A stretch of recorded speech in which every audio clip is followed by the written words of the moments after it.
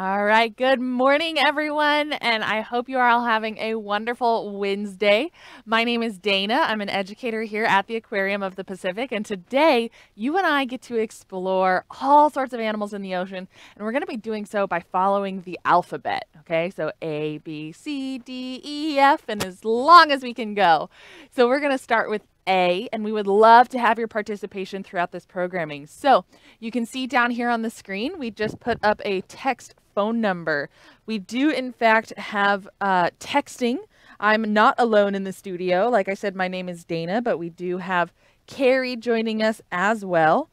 And Carrie is going to be handling all of the magic that you see on the screen behind me, as well as paying attention to this text line. So that phone number is 562-286-1838. And if you have questions or comments or observations that you want to share, go ahead and send us a text. Now, no phone calls, only texting. If you find that you're watching this program after our live stream, which is at 9 a.m. on Wednesday, August the 18th, go ahead and email us your questions instead. So that email will be live@lbaop.org. Now, once again, texting during our live stream and emailing after. And so to do that, what I'm going to do is I'm going to be teaching and talking about these animals and talking about the letters. And Carrie's going to be helping me by sharing the thoughts that you send to her. So it's going to be an awesome program where we're all working together, we're all exploring together and discovering as much about the ocean as possible. Let's go ahead and get started. So like I said, we're going to be exploring today using the alphabet. So we're going to start with letter A. A. What animal are we going to explore today that starts with letter A? Let's see. Oh my gosh. Wait, Carrie, that's an F. That's a fish. Huh. But my friends, this is an angelfish. So while there are a lot of fish in the sea, different kinds of fish have different names. So this is an angelfish. Angelfish. I'm trying to get a letter so I can write, or a pen so I can write down our letters. There we go. So A for angelfish. And so basically, angelfish are just like any other fish in the ocean, but they have some characteristics that make them unique to angelfish. Let's take a look and just see what we notice about this fish for a moment. What do you see on the screen? Let's see. What about colors? What colors do you friends see? Ah, I see blues and yellows as well. I see blues and yellows. I see some white, right? Kind of some orange yellow. So angelfish are known to be very colorful species. You can see all these beautiful scales on their body, but they also, of course, are fish. They've got fins, they've got a cute little mouth and a cute little eyeball. So fish are adapted to swim in the ocean, and our angelfish are right there with them. All right, Carrie, what about B? B. What animal can we explore today that starts with the letter B? I love it. So B. I know this is kind of hard to see. I'll find a thicker pen in a minute. B. Now, these are sea stars. So why are we looking at the letter B? B, B, B. Well, my friends, these aren't just any sea stars. These are bat stars. Bat stars with a B, the letter B. So bat stars are sea stars. They've got 5 arms. 1, 2, 3, 4, 5. What else do you notice about these bat stars? What colors do you see on them? Yeah, I see some kind of reddish pink. Got a lot of orange in these 3 across the center. Got some real pink ones right over here. We've even got kind of a cream colored with pink spots. So bat stars are very unique. They can have all different colors, but they're all going to have the same shape. They're all going to have those 5 arms. Now let's talk a little bit more about bat stars. What do we know about bat stars? What do we know about bat stars? Starting with oh, that's much better. Letter B. Well, bat stars are what we call an invertebrate. An invertebrate. And that is an animal without a backbone. So these bat stars don't have bones in their body like you and I, and that makes them an invertebrate. Ah, perfect. There we go. Now, you and I are vertebrates. But if we put an in front, it means no bones. So can you think of any other invertebrates? Any other invertebrates? An octopus is an example of an invertebrate. They start with the letter O. A jelly is an example of an invertebrate. They start with J. Let's see. A crab is an example. They start with C. So all of these animals in the ocean, so many of them are invertebrates. What else do we know about these animals? I wonder what bat stars eat. I wonder what bat stars eat. Ooh, Scarlett noticed the colors, all of the oranges and all of the whites. That's fantastic, Scarlett. Thank you so much for joining us. So we're noticing the colors. We're noticing those 5 arms. In fact, those 5 arms are really important as far as what a bat star eats. I want you all to take your 5 arms. Everyone see 1, 2, 3, 4. And my head is my 5th arm. And you and I are going to give our favorite meal a bat star hug. Okay, so pretend you have something in between your arms. And you're just going to wrap up. And that's how sea stars can eat. They wrap around their food with those 5 arms, and their stomach actually comes out right in the center here, right? So if we were the star, it would come right out of our belly button. And our stomach would come out, and it would actually eat whatever we were eating outside of our body. And then we just slurp it all back in. So sea stars can feed on a whole variety of things, but a lot of sea stars like to eat clams and mussels. Here at the aquarium, we feed them shrimp and squid, so all sorts of little critters, but they all give their food a big sea star hug. All right, my friends, so we've got A for angelfish. We've got B for bat star. Let's go ahead and see what C Carrie wants to show on the screen today. What C we're going to take a look at. Ooh, this one's cool. What do we see here? I'm going to step off. I'm going to give you all a moment to check in. What's going on the screen here? What animals do you see? What colors do you see? How many animals do you see? I'll tell you what, there are a lot of little fishies in there.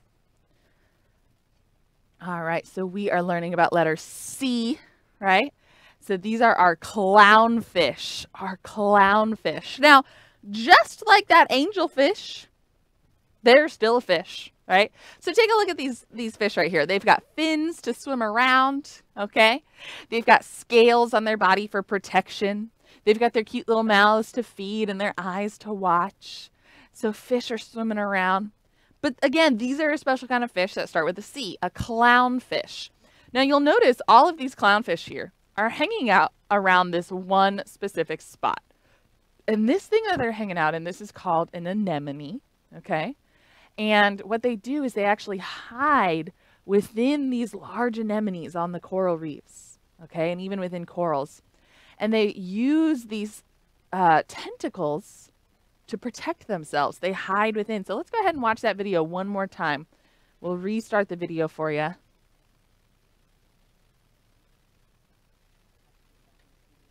All right, so Carrie's going to bring that up for us, and we'll start from the beginning, and I want you to just watch the behavior of these fish. And once again, go ahead and share with us the colors, the shapes. See how some of them are going in and out of those tentacles? Now, this is a special thing. This is called a symbiotic relationship. That's a really big word, but what it means is these two animals are actually working together, both the clownfish and the anemone. And that's right, my friends, this is an animal. This is one of those invertebrates we were talking about a moment ago. And you'll see these fish go inside of the anemone and they treat it like a home. It helps protect the fish. And in turn, the fish drop little morsels of delicious dinner right into the anemone. All the crumbs from their meals. Check it out. So we kind of got 2 for 1 in this one. We have the A for anemone. And the C for clownfish. The C for clownfish. Fantastic. All right, my friends. Well, we are going to go ahead and check out the next letter of the alphabet. Can you go ahead and tell me what it is? F. No, that's not right. That can't be right. L? No, I don't think it's L. What's the next? Oh, D. Of course, I should have thought of that. My name starts with D. Let's go ahead and see what D animal we're getting today.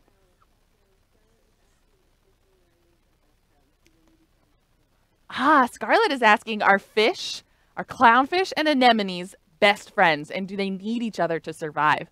Scarlett, that is a really great question. So they are friends in the sense that they work together, they live together, they hang out together. Okay, just like in here, we have another picture of some clownfish and some anemone tentacles sticking up.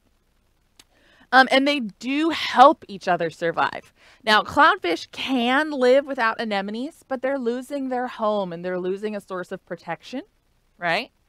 And anemones can live without clownfish, but they're losing a food source. So they work better together, okay? That's a lesson we could all learn, right? Working better together. All right, my friends. Great question, Scarlett. Thank you for chiming in.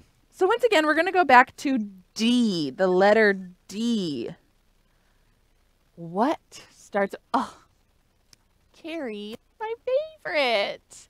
So Carrie put on dolphins. Dolphins. Now, my friends, this animal is very different than any of the animals we've explored so far. We've explored fish, right? How do fish breathe? That's right. If you said fish breathe with gills, you are right. They breathe underwater using their gills.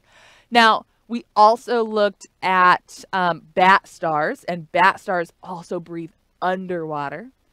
But dolphins are a little bit different, okay? Dolphins are mammals, just like you and I. Now, in order to be a mammal, one of the characteristics that we all share is you and I and the dolphins breathe air. So take a deep breath with me on the count of 3. Ready? 1, 2, 3. I feel better. I feel better. Now, dolphins breathe air as well, but I have a question for you. How are dolphins breathing air if they're living under the ocean? What do they do? You're right. They come up to the surface, right? And they have their blowhole on top, and they let out their breath and then take a big breath in before diving again. So dolphins have figured out a way to live underwater but breathe air. So they come up to the surface. In fact, have you ever been on a whale watching trip? The reason you're able to see whales and dolphins is because they come up to the surface all the time. All right, nice job. So D for dolphin. Now, one more thing about our dolphins. There are a lot of whales out there. There are a lot of dolphins out there. There are a lot of marine mammals. Dolphins are special because dolphins have teeth, just like you and me. And so they are a group of toothed whale. That's right, my friends. Dolphins are whales. So they are toothed whales. In fact, the killer whale, or the orca, is the largest of the dolphin family. So dolphins are whales. All right, my friends. So we've got A for angelfish, B for bat star, C for clownfish, D for dolphin. I'm going to forget this in a minute. What letter is next? A, B, C, D, L, M, N, O, P. Wait, no. A, B, C, D, G, A. No, that's not right. Can you help me out? Ooh, someone in the studio said R. I don't think that's right. A, B, C, D, E. Oh, of course, everyone, it's an E. Let's go ahead and check out what animal we have for the letter E. Oh my gosh. What is this? I'm going to give you all a minute to take a look at this animal. What do you see for the letter E? E. What is this? That's right, my friends. If you said it is an eel, you're correct. So this is an eel. In fact, more specifically, this is a California moray eel. Now, eels are very special animals. Eels are fish. They're just fish with a few modifications. So you might not see a fin on this eel. Although if you look up top, there's kind of a dorsal fin. Dorsal fins are the ones that are on the back of the fish. You can see it right there. They just don't have these fins right here, right? Now, eels, they don't have scales either. In fact, if you were to pet this eel, everybody, let's go ahead and pet the eel. Hi, big guy. Give a little head scratch. Hi. Eels are super slippery, so I don't know if they would like that. Now, they don't have scales, they don't have fins, but they do live in the ocean. They do breathe with gills, and they do have a backbone, which is another characteristic of fish. Now, the way eels breathe is pretty special. You'll notice that a lot of eels sit here. There's my baby eel, ready? And they move around. And then they sit there and they open and close their mouth, just like that. Okay? Now, oftentimes people are like, whoa, that eel is coming at me with an open mouth. What is it doing? In reality, all it does, it's just a mouth breather like this. And so that's what that movement is. The air or the water goes in their mouth, over their gills, which are right around here, and out through this hole right there. So that is a California moray eel. Now, what else do we know about eels? What else have we got going on in our eel world? Where do eels live? Do they swim around in the open ocean? Or are eels normally down on the sea floor? Yeah, they're usually down below. In fact, moray eels, like our California eel right here, they like to live in cracks and crevices. So they like to live within the cracks and crevices of kelp forest, rocky reefs, or even coral reefs, depending on what kind of eel you're talking about. So moray eels like to live inside rocky cracks and crevices. All right, my friends. So eels, very slippery, right? Long fish. You can think of them like a ribbon. Can I see everybody make an eel with their arm? Eels. Nice job. Now, what is next? A, B, C, D, E, F.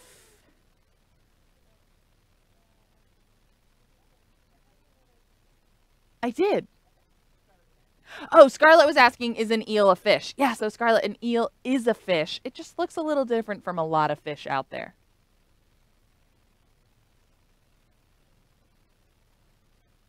So we're going to take a look at the letter F. Now, before we pull up an animal, I want you all to think, what sea animals can you think of that start with the letter F?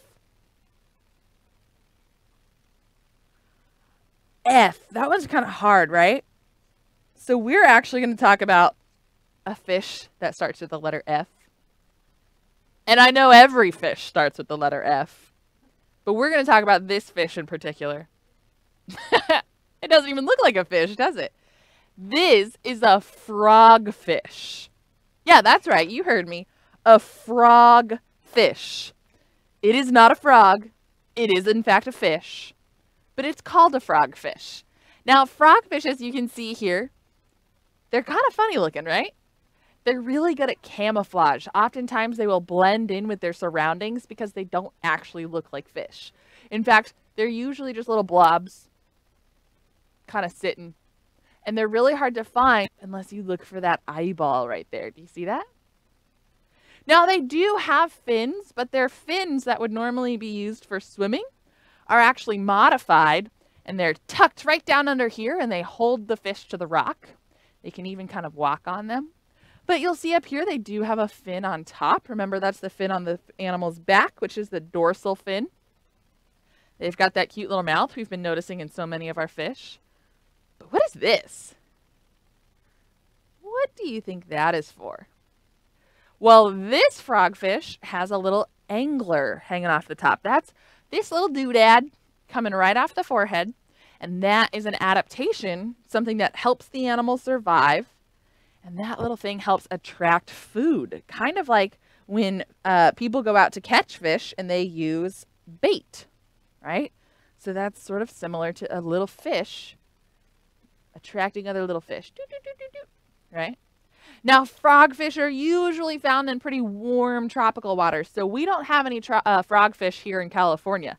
But maybe one day we can all go on a vacation. That sounds pretty good.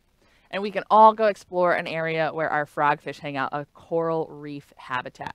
All right, my friends, so A, B, C, D, E, F, S. We're moving on to S. So our next animal we're going to talk about is Scarlet. Oh, wait, no, Scarlet's been texting us. I'm sorry. The next animal we're going to be talking about starts with a G. A G. Now, once again, before we put an animal on the screen, I want you to think to yourself, what animals start with the letter G? G. Okay, I've got one. I guess technically it starts with an F. The one I'm thinking of is called a flying Gurnard. That's a G. Can you think of any? All right, let's see what Carrie came up with. Ah, a greenling. I love it. Now, I love that we're talking about the greenling because this is a very beautiful animal that starts with G. Now, there's a lot of different kinds of greenlings.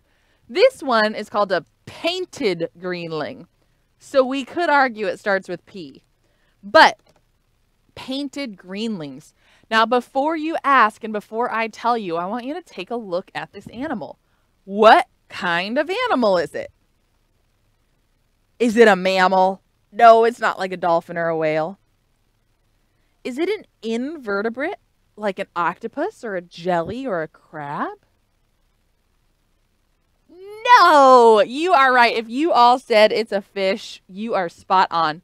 So you can see here, we've got that cute little mouth we've been talking about. We got the eyeballs to look for predators. We've got fins down here and a fin up there. And if we gave this animal an X-ray, you would be able to see a backbone. In fact, if you look right in this area right here, you can even see scales. Do you see that? Nice. So painted greenlings are actually an animal that we do have here in California. Take a look at the background of this animal. Take a look at the background. Now, at first glance, this fish might actually be really hard to see. What colors do you see on the fish? I see orange, I see some red, some white, some yellows. What colors do you see in the background? Yeah, I see the same things. Some oranges, some yellows, some reds, some whites. I even see some pink, right? A lot of texture going on in this photo. I feel like if I were to touch this photo, it would have a lot going on. So painted greenlings are a great example of a fish that is camouflaged to their surroundings. Camouflaged, right? That means they're able to hide and blend in with their surroundings. And this fish is a great example of an animal that is doing that. So my friends, so far we've explored just a handful of letters, right? We didn't even get halfway through the alphabet, but we were able to discover fish that camouflage. We were able to discover invertebrates, right? And we're going to do a quick recap from one photo to the next, keep Carrie on her toes. So we're going to start back at the beginning with our A for angelfish. A for angelfish. Check it out. Then we did the B for batfish. Bat star, not a batfish. Bat star, thank you. A bat star. What was your favorite fact that we learned about bat stars? What was your favorite fact? Ooh, I liked learning that bat stars come in all different colors. In fact, I've even seen a blue bat star. A, B, C for clownfish. Check it out. Now, clownfish were exciting because we got to learn about the relationship between animals. Now, before we go off this screen, I want you to think to yourself, and if you want, you can share it at that phone number, 562-286-1838, or email us at live@lbaop.org. And I want you to share some of your ideas about what other relationships you might find in the ocean. What other relationships might there be in the ocean? I can't wait to hear your ideas. I'll give you just a minute to think about it, and then we're going to move on to our D, which we all know was my favorite.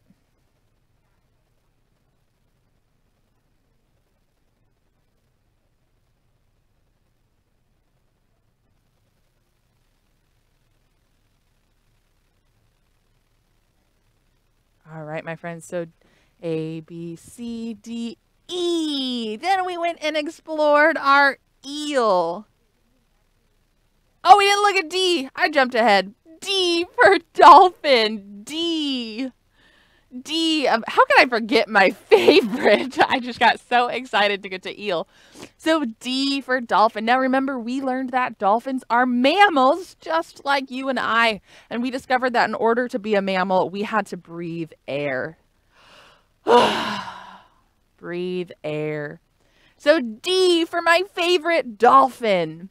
Okay, Carrie, now let's go to E. Let's jump back to eel. So E was for eel, our slippery, slimy mouth breather, right? And they liked to live in cracks and crevices. Cracks and crevices. All right, my friends, so A, B, C, D, E, F. Frogfish. Frogfish. Now, frogfish also do come in multiple colors. This just happens to be a very bright orange frogfish. But they're another great example of camouflage. So when we talked about the painted greenling, which we'll get to in a moment, we talked how the painted greenling hides in their habitat. Frogfish do the same thing. They just do so in a much different way, right? Rather than camouflaging, they kind of just...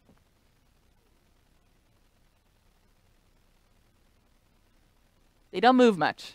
There you go. There's your frogfish. All right. So E, F, G. G for our painted greenling. Our painted greenling. Take a look once again back here at the scales. Do you see them?